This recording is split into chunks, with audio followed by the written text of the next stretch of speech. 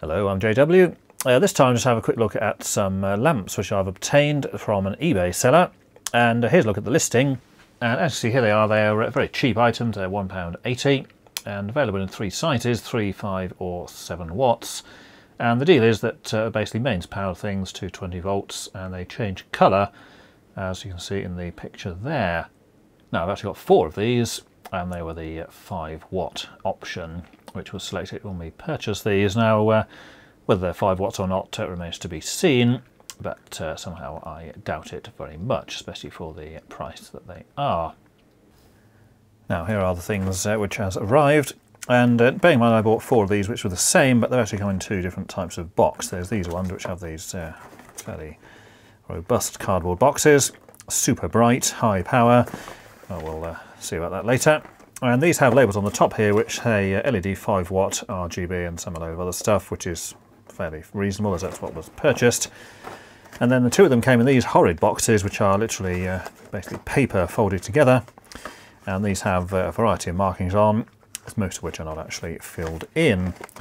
This one here has 9 watt marked on there, but on the bottom it has a thing that says 7 watts RGB LED. Bearing in mind those say 5. This has no label, and this just has E27 mark there, and that's basically it. So a bit of a shambles in terms of the packaging, but here are the actual things, and they are actually all the same regardless of what the boxes and things might actually say. So there's 2 there, and then the 2 in these are the same as well. And these also have things on the side where you can mark what's what, but again those haven't been marked either, so it just seems any old boxes will do. They're probably not the boxes specifically for these items. Now I've actually got these to use for something else. Not going to be used in this form, they're going to be dismantled and taking the middles out. And they're going to another project which hopefully we'll be seeing in a couple of weeks' time once some other things have arrived to go with them. But for the moment, let's just plug these in and see if they A, work, and of course how much power they actually use. Now to test these we'll use this device here, which we've seen in other videos, and this is actually what it's designed for, with the lamp holder on the top. Now in the case of interest on here is the actual power it's going to use, and of course the current as well, which is shown down here. Voltage amount about 244 or just under 245. Now bearing in mind these things were sold as 5 watt versions, I doubt that they're going to be 5 watts, but to say it doesn't actually matter as long as the things actually light up and do their colour changing thing. So let's just stuff that in there. Let's turn off these other lights here. Well, the thing certainly changes colour, and that's sort of a pink colour there. Not how well that's going to show up on the camera, but nevertheless it is changing colour and doing its thing. But power rating wise, we've got here 0.75 watts there. So of course that's clearly very far away from 5, and so it's 0.8 because it will vary depending on which colours are actually being used there. So just under 1 watt, clearly not 5. So that one seems to work. So let's just quickly check the others.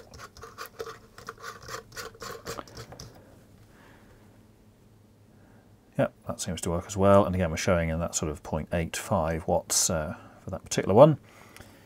And again it seems to go through the various colours as you would expect, so sort of 0.9, 0.8 watts kind of area.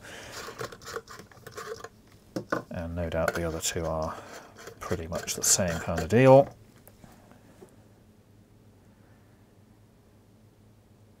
Yep, pretty much the same, so about 0.7 or 0.8 watts depending on which colour is displayed. Now these things are supposed to sort of randomly cycle through various colours, and that's what they certainly appear to be doing. That's fine, and say these are actually going to be used in something else, but we can't see the rest of that because certain other parts are required as well, so just waiting for those to show up. And that one there again, 0.8 watts or so, so seems fairly consistent. Now, so I don't actually want to use these at all, I just want to use the parts inside, so let's see if we can undo these and find out what's contained within. Well, they certainly don't unscrew, so...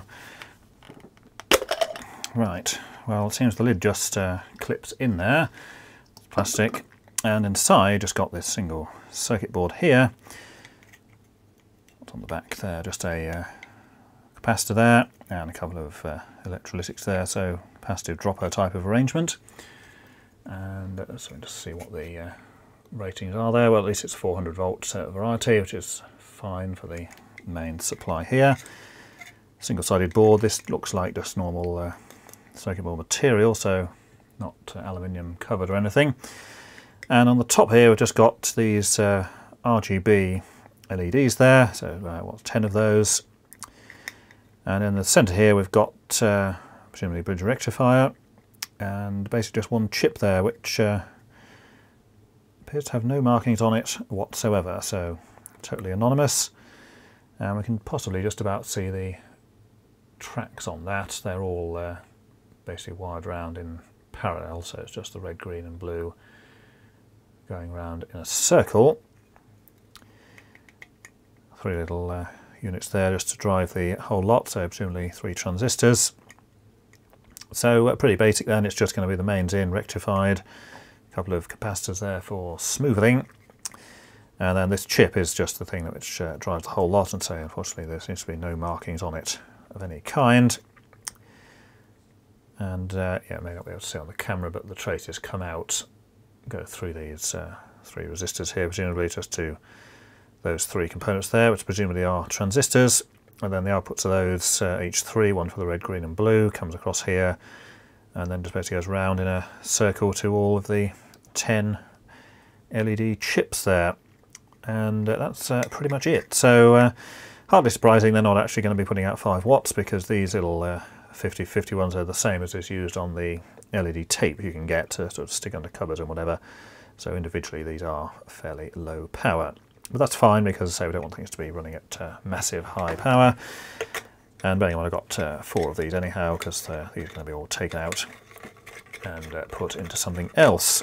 Now we'll just screw this in here in a dangerous fashion, so we can see what it looks like without the diffusing bit on top.